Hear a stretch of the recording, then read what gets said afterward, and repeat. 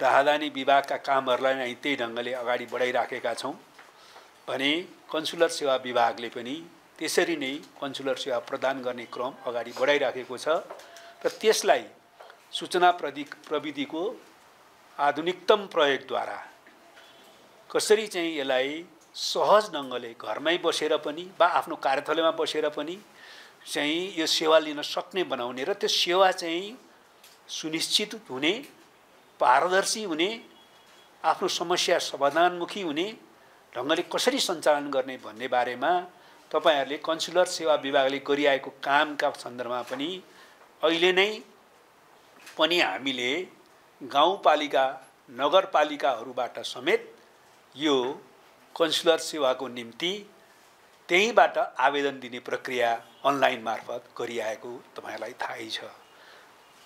प्रहरीको यो चारित्रिक प्रमाणपत्रका लागि पनि हामीले त्यो सेवा अनलाइनबाट नै सुरुवात गरिसकेका छौं र त्यसले कन्सुलर सेवा विभागमा हुने भिड पुरै घटाइदिएको छ र कतिपयलाई अहिले पनि कन्सुलर सेवा चाहिँ प्राप्त गर्न अनलाइनबाट आफ्नो गाउँबाटै हुन्छ भन्ने कुरा जानकारीको अभावले अहिले पनि कन्सुलर सेवाको कार्यालयमा नै आउने प्रवृत्ति चाहिँ अझै पनि केही न केही विद्यमान छ। तर हामीले कन्सुलर सेवालाई गाउँपालिका नगरपालिकाहरूबाट नै गर्न सक्ने अनलाइन प्रणाली सुरुवात गरिसकेका छौं र प्रहरीको चारित्रिक प्रमाणपत्रको लागि पनि हामीले त्यो व्यवस्था हामीले गरिसकेका छौं। त्यसले धेरै सहज स्थिति सिर्जना गरिसकेको छ। कन्सुलर सेवाले गर्ने कामहरू बारेमा तपाईहरुलाई जानकारी नै छ हैन। हाम्रो विदेशमा रहेका नेपालीहरूलाई सेवाको कुनै समस्या परे त्यस्तो समाधान गरेर सेवा दिने, यही हाम्रा विदेश स्थित नियोगहरूलाई समस्याहरूको वा उनीहरूलाई सेवाहरूको चाहिँ हामीले उपलब्ध गराउने लगायतका प्रहरी चारित्रिक प्रमाणपत्र एटेस्टेसन लगायतका कामहरू कन्सुलर सेवा विभागले गर्दै आएको छ।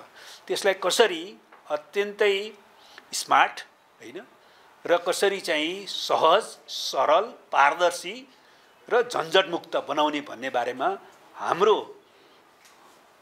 उद्देश्य चाहिँ अझ प्रभावकारी ढङ्गले कसरी यो सूचना प्रविधिलाई प्रयोग गर्ने भन्ने रहेको छ। त्यसै अन्तर्गत सूचना प्रविधिको आधुनिकतम प्रयोगसँग जोडेर अहिले हामीले आजदेखि नयाँ मोड्युल यो प्रारम्भ गरेका छौं, जसको विवरण हामीले देखाइ नै सकेका छौं। यसको फाइदा तपाईहरुले प्रष्ट देखिसक्नुभयो। अहिले विदेशमा रहेका हामीले यहाँ कन्सुलर सेवा जो देशभित्रका छन् उनीहरूले यहीँ आउनु नपर्ने गरेका थियौँ। त्यो चाहिँ हामीले धेरै प्रचार प्रसार गर्न नसकेको वा जनताले नबुझेको कारणले अहिले पनि कन्सुलर सेवाको निम्ति यहाँ आउने मात्रै होइन, पहिला चाहिँ नाम बोकेर चाहिँ मन्त्रालयमा आउने, मन्त्रीका आउने, नभए सचिवलाई भेट्ने हैन, लौ न यस्तो छ भन्नु पर्यो भन्ने स्थिति छ। जबकि हामीले अहिले त्यही गक्कै गर्नै पर्दैन, गाउँबाटै हामीले चाहिँ कन्सुलर सेवा अनलाइन फर्म भरे पुग्छ र त्यसपछि तुरुन्तै त्यो चाहिँ हामी कार्यान्वयनको प्रक्रियामा जान्छौँ, विधिसम्म ढङ्गले जान्छौँ र कहाँ पुगेको छ काम भन्नेसम्म हेर्न पाइने व्यवस्था छ। यतिसम्म कि हामीले चाहिँ क्षतिपूर्ति रकमहरूको सन्दर्भमा समेत त्यो क्षतिपूर्ति रकमको प्रोसेस कहाँ पुगेको छ, पैसा यहाँ आइपुग्यो पुगेन, जिल्ला कार्यालयमा पुगेको पुगेन, प्रशासन कार्यालयमा समेत हेर्न पाइन्छ हैन।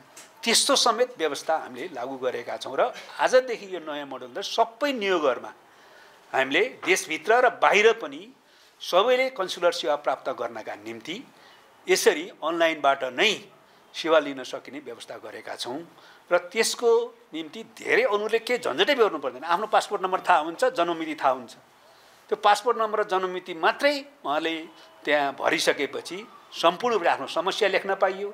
समस्या लेखेको राजदूतावास आउनु परेन, राजदूतावासले व्यक्तिहरूलाई भेटिरहने झन्झटबाट मुक्त हुने भयो। राजदूतावासले तिम्रो समस्या के हो, तपाईको समस्या भनेर चाहिँ त्यो समस्याको बारेमा हामीले के गर्यौं भनेर त्यहाँ रिपोर्ट लेख्न पर्छ हैन। त्यसपछि समाधान भयो भने त्यो पनि खबर दिनुपर्छ, त्यो थाहा पाउन पनि उहाँ आइरहनु पर्दैन, त्यसैबाट थाहा पाउन सकिन्छ। भनेपछि यसलाई अत्यन्तै सरल ढङ्गले, पारदर्शी ढङ्गले कन्सुलर सेवा हरेकले प्राप्त गर्न सक्ने व्यवस्था अन्तर्गत हामीले नयाँ मोडल आजदेखि प्रारम्भ गर्ने घोषणा गरेका छौं र यसबाट जे जति सुविधा सेवाग्राहीलाई हुन्छ त्यसको बारेमा जानकारी यहाँहरू सबैले पनि पहिला जसरी हामीलाई सहयोग गर्नु भएको छ जनताको निम्ति गरेका कामहरूको प्रचार प्रसार गरेर यो सेवा यसरी प्रारम्भ भएको र कसरी सेवाग्राहीले लाभ लिन सक्छ भन्ने बारेमा प्रचार प्रसार गर्न तपाईहरुले सहयोग गर्नुहुनेछ भन्ने कुरा म पुरै विश्वास गर्छु र तपाईहरुलाई विशेष अनुरोध पनि गर्न चाहन्छु। अर्को एउटा पनि 5-7 दिन पछाडि तपाईहरुले नयाँ डेभलपमेन्ट थाहा पाउनुहुन्छ होला। हामी त्यसमा गृह कार्य गरिराखेका छौं।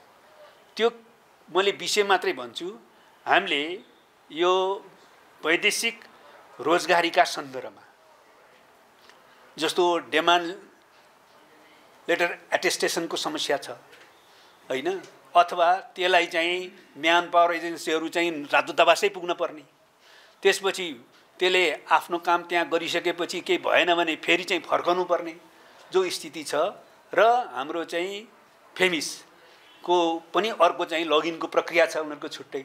अनि त्यो सबैलाई जोडेर त्यो म्यान पावर एजेन्सी वा कम्पनीहरु पनि राजदूतावास आउन नपर्ने, पहिला सबै चाहिँ घर उनीहरुको कम्पनी अफिसबाटै गर्न सकिने, राजदूतावासले पनि त्यो प्रमाणीकरणको प्रक्रिया जो छ को निम्ति सबै ओके छ कि छैन भन्ने कुरा चाहिँ त्यहीबाट उले अनलाइन जानकारी दिने, त्यो त्यही बसेर हेर्न सक्ने। त्यसपछि कम्पनीले सबै कम्प्लिट भयो मेरो ठिक छ भनिसकेपछि चाहिँ आएर उले चाहिँ पैसा पेमेन्ट गर, त्यो पनि व्यवस्था मिलाउन सकिन्छ। पछाडी हामीले पेमेन्टको पनि अनलाइन पनि गर्न सकिन्छ। त्यसो गरेर चाहिँ एटेस्टेसन पूरा गर्ने र त्यो फेमिससँग तुरुन्तै त्यही प्रविधिमा चाहिँ जोड दिने र फेमिसमा पनि तुरुन्तै त्यो आउने गरेर हामीले चाहिँ वैदेशिक रोजगार विभागसँग पनि समन्वय गरेर छलफल गरिराखेका छौं। हामीलाई 5-7 दिन लाग्छ भन्ने हाम्रो अहिलेसम्मको समझदारी छ। त्यसो भयो भने यसले चाहिँ अर्को कायापलट गर्छ। हामीले त्यो निर्णय भइसकेपछि तपाईहरुलाई यसरी नै हामी जानकारी गराउने छौं कि हाम्रो यो नयाँ व्यवस्थाले हामीले चाहिँ त्यो काममा कसरी सहयोग गरिराखेका छौं र कसरी चाहिँ एकदम झन्झटमुक्त, पारदर्शी, सरल र त्रुटिरहित बनाउने प्रयत्न गरिराखेका छौं भन्ने कुरा अझ तपाईहरुलाई प्रश्न हुनेछ। त्यतिखेर तपाईहरुलाई हामी थप जानकारी त्यसबारेमा औपचारिक र आधिकारिक निर्णय गरेर प्रारम्भ गरिसकेपछि हामी फेरि जानकारी गराउने छौं। त्यसको प्रतीक्षा गर्नुहोला। हामी श्रम मन्त्रालय र हाम्रो बीचमा छलफल भइराखेको छ, विभागहरुको बीचमा छलफल भइराखेको छ। त्यो छलफल टुङ्गो लागेपछि चाहिँ हामी त्यसलाई अन्तिम रूप दिनेछौं। हाम्रो तर्फबाट आफ्नो तयारी पूरा भएको छ। हामी दुईटा पक्षको बीचमा नै यो समझदारी गरेर लागू गर्नुपर्ने भएको हुनाले त्यसको छलफलको प्रक्रियामा हामी छौं र यो सबैमा तपाईहरुको सहयोगात्मक भूमिका हुने कुरामा अपेक्षा गर्दछु र यहाँ कन्सुलर सेवा विभागका साथीहरुले जुन ढंगले मेहनत गर्नु भएको छ त्यसलाई म निश्चय नै हृदयदेखि धन्यवाद दिन चाहन्छु। कसरी जनमुखी हुने, कसरी जनतालाई सहज ढंगले सेवा पुर्याउने भन्ने सन्दर्भमा आजको युगमा हैन इन्फर्मेसन टेक्नोलोजीको प्रयोग गरेर हैन कसरी अगाडि बढ्ने भने नयाँ टेक्नोलोजीलाई प्रयोग गर्ने, नयाँ सफ्टवेयरको विकास गर्ने र त्यसलाई चाहिँ हामीले कामयाबी कसरी बनाउने भनेर यहाँ जो मेहनत भइराखेको छ ती साथीहरुलाई पनि म विशेष धन्यवाद दिन चाहन्छु।